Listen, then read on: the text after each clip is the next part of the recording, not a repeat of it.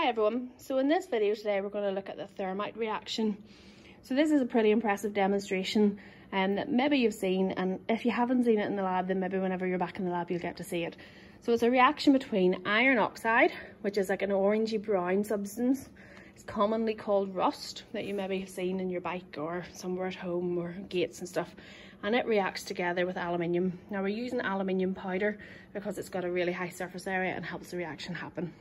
So these two substances are mixed together and they're held inside an aluminium can, with the magnesium here being used as a fuse. So think about the cartoons that you would have watched when you were little and there was a fuse lit and then the bomb went off. So this is what a fuse is. The magnesium, Mr. McCann's going to light the magnesium at the top. It'll burn down and then start the reaction. You'll see in the video it's quite a vigorous reaction, so it gives Mr. McCann time to get away so that he's not close by. So it's actually a displacement reaction that your teacher will tell you about. So it's iron oxide plus aluminium, and because aluminium is more reactive than iron, it'll displace the iron from the iron oxide and it'll form aluminium oxide plus iron. And then in below I have written the symbol equation as well. So I've gone a wee bit higher and zoomed in a bit so you can see what's happening. So Mr. McCann's going to use the Bunsen burner to light the magnesium fuse. You'll see it starting to burn with a bright white light. That's when we know that the fuse is lit. Then that'll give Mr. McCann time to take a step back. I'm at a safe distance, it's just that I've zoomed in the camera, so even though it looks closer, I'm really not standing that close to it. Mr. McCann's a lot closer than I am at the minute. So the fuse is lit, you'll see the bright white light of magnesium.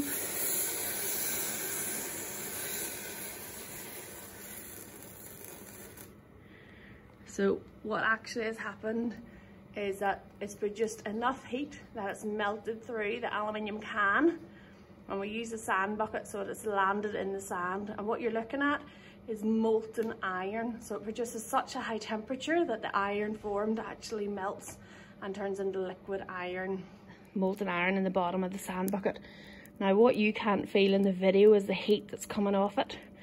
So what you might need to do is rewind the video and have a look again at the observations that's produced in it.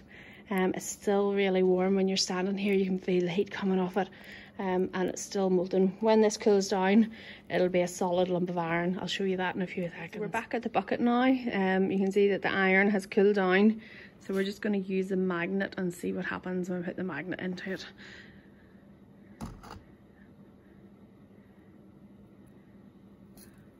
So the magnet, the iron is attracted to the magnet, and all the other stuff's stuck to it, but we will have a pure block, or a block of pure iron there that's been formed during that reaction. So the equation, if you think back to the equation, the iron oxide reacted with the iron. I'm just gonna have it. So the equation's here. We got iron oxide reacted with aluminium, and we got aluminium oxide plus iron. So it was the pure iron that attracted to the magnet at the end of the reaction.